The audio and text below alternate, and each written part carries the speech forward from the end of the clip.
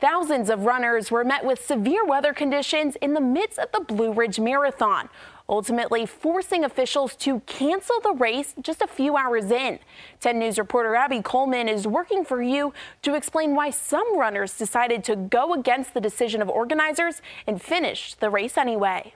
The Blue Ridge Marathon didn't quite go as planned Saturday, with the race getting canceled just a couple hours in due to the weather. Despite the cancellation, hundreds of runners were determined to finish no matter what.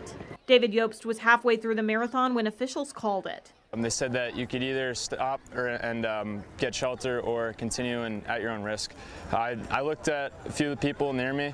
I was like, you just want to keep going? And we were like, sure, why not? Tanner Motzko wasn't sure if he was allowed to continue. Kind of confused at first of like, can I still run? Because people were just like, stop running.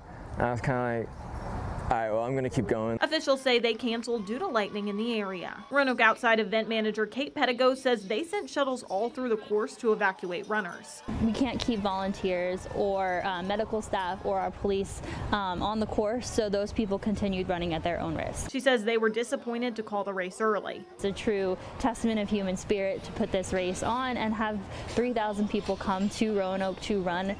So it really is a point of pride for us, and so we're completely gutted that we weren't able to finish.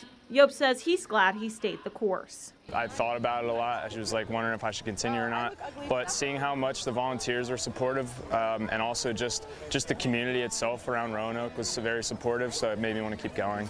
The rest of the weekend's events are set to go on as planned. In Roanoke, Abby Coleman, 10 News, working for you.